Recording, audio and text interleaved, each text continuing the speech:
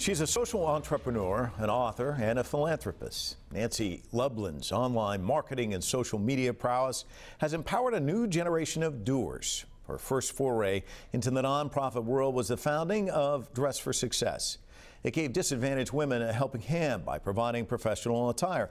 But Dress for Success was much more than that. It promoted economic independence, networking, and career development tools to help them succeed. 15 years after its launch, Dress for Success is now in 19 countries. But more importantly, it has helped over 850,000 women work towards self-sufficiency. Named one of the world's 50 greatest leaders by Fortune magazine and one of Schwab's Social Entrepreneurs of the Year, she currently serves as CEO of DoSomething.org, one of the world's largest organizations dedicated to young people and social change. Do Something boasts over 6 million online users, with each committing themselves to impact their community's causes. She's not done yet. Her latest venture is a first, and it's potentially a huge game changer. It's a crisis text line providing a 24/7 support line for young people who may be grappling with emotional issues. Growing rapidly since its creation in 2011, counselors currently receive 15 million texts each day. Nancy joins us now to discuss the impact of the next generation of social activism. Welcome to Full Frame. I don't know if I have time to come talk to us. Well, let's start there. You've started 3 nonprofits. I apparently have an aversion to making money. I don't. But I was going to say, they've all been successful. I mean, they've done well. What got you interested in this? I mean, did your parents say, we want you to grow up and be a philanthropist? No, they all wanted me to be a lawyer. In the early 70s, if you were a girl with a lot of opinions, everybody sent you to law school. So I went to law school and hated it. It's not a place for entrepreneurs. It's the place where ideas go to die. And I'm an entrepreneur. I think I was born this way. I think entrepreneurs are born. I'm not sure they're made. Well, Dress for Success, you started that with 5,000. I mean, yeah. I gave the introduction, you know it's success. I mean, at the time you started it, did you say, okay, this is going to end up in like 19 countries and then I'll move on to something else? I mean, you couldn't have imagined that. No, I didn't. I don't think I imagined it was going to be that big, but I think I always knew I would leave. Which is a little strange about me. Most entrepreneurs build something and they leave in a pine box or a stretcher, right? Like, it's your one thing for life. But I truly am to my core an entrepreneur. I get bored really easily. And I'm constantly thinking of new ideas and things that should be started. DoSomething.org, I've heard you talk about this. It wasn't DoSomething.org when you got there, it was DoEverything.org in many respects. I mean, listening to you talk about it, it almost sounded like it was a disaster. Talk to us about why someone who's done very well for herself would want to go in and do something like this. I was 30. And I was getting headhunted for lots of jobs after Dress for Success, but I don't think anybody was really taking me seriously. I think people think entrepreneurs are crazy, and we are, but I think the assumption is that we're really good at vision, and we're really good at the creation moment, but we're not great managers. And so I took something really messy, and I wanted to prove that I could execute. And so I purposefully took something that was a disaster and turned it around. So they had just laid off 21 out of 22 people. There was $75,000 left in the bank, but they were $250,000 in debt. They had no office space. I mean, it was as bad as it gets. And you mentioned, I've heard you say this, it was aimed at kids, but it went from like 3 to 40 or whatever. It was kind of crazy, wasn't it? Plus parents and teachers, which is everybody. So yeah, we had to really focus on making something for someone, which is, I think, what makes companies, for-profit or not-for-profit, great. Just making something because you have the ability to make it doesn't mean that anyone's going to use it or that it's valuable to someone. And so we really laser focused on teens. There was not an organization in the youth space that didn't require an adult. And so our basic rules at Do Something are we never require an adult, money, or a car. Because that's not how most 16 and 17-year-olds live.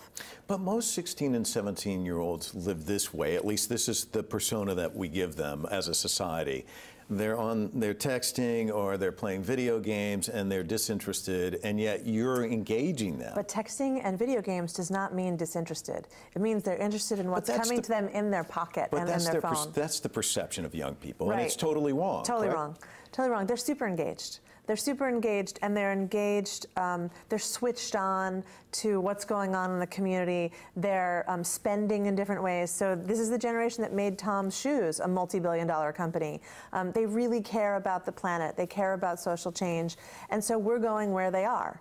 We're going on their phones. So we have 3.7, I think, as of today, million members. And we should be 5 million members by the end of this year. And that's really because we're a mobile-first company. But you're kind of turning things on its head in many respects, because I know a lot of people are like, I've got a nonprofit. I'm going to figure out some way to get in front of Bill Gates, and I'm going to get a big giant paycheck, and life's going to be great. And your whole thing is kids. Now, kids, they can't say, Nancy, I love this. Here's the big check. It's not how it works. No, I mean, and by the way, if I did have 5 minutes in front of Bill Gates, he would leave without his wallet. So I would also be happy to have 5 minutes in front of Bill Gates. And we don't ever fundraise from young people. We probably could make a lot of money off of our members, but we want their time and their talent, not their treasure. So we're mostly funded by companies who want access to those young people. So we do great campaigns. We're doing a campaign right now to recycle torn and stained clothing, which would otherwise clog landfills.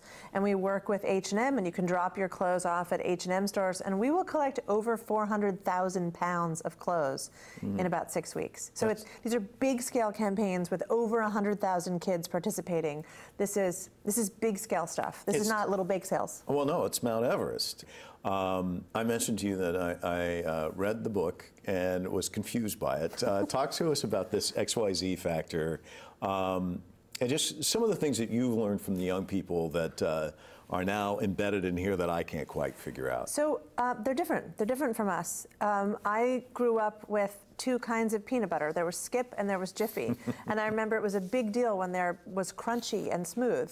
And now you have nut-free peanut butter, and you have sodium-free and fat-free, and like 30 different kinds of peanut butter in the store. And I remember having 3 channels on the television, and I had to physically get up and turn the channels. And now, forget the 1,000 cable channels. They're not even watching TV. They're online. It's a very different mindset, and we've found that translates to the workforce also, that the workplace is different. So we wrote a book as a team called XYZ Factor, because we keep winning awards of best place to work. And so we wrote a book that explains all our special sauce. You know, the interesting thing is I stopped listening to you when you said they don't watch TV anymore. It was a spear right through the heart. But we'll move on.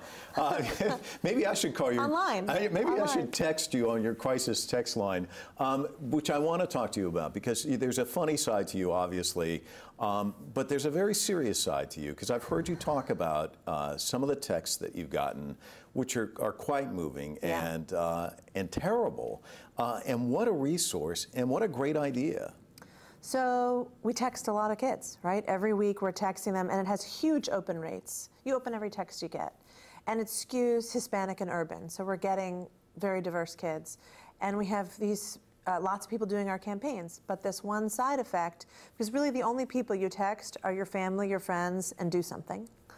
We have this weird side effect where whenever we send out a text about the Comeback Clothes campaign with H&M or other campaigns, we will get back a couple dozen text messages having nothing to do with that campaign, but things like, I'm being bullied and I don't want to go to school, or I'm cutting and I can't stop. And the worst message we ever got was probably too gruesome to talk about here, but it was an awful situation from a girl having to do with her father.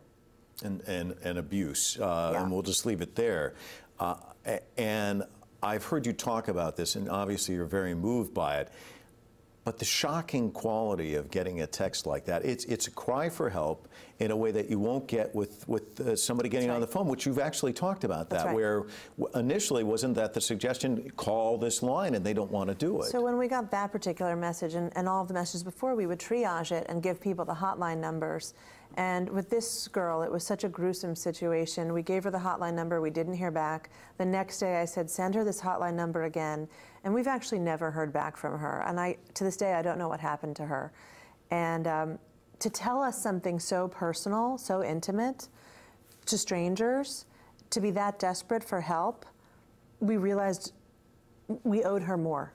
And the world owed her more. And so we set out to build a crisis text line so that they could get help 24/7 by text. We spike every day during lunch because it's private. So you wouldn't call sitting at lunchtime at school, but you can text us. So you're sitting at a lunch table and maybe your friends think you're texting someone at the next table. You're actually texting us. So it's, to them, text is incredibly private because there's no face-to-face, there's no sound.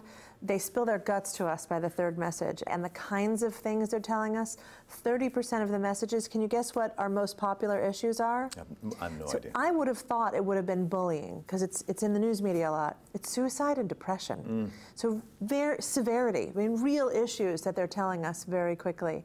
And we're able to get them help very quickly.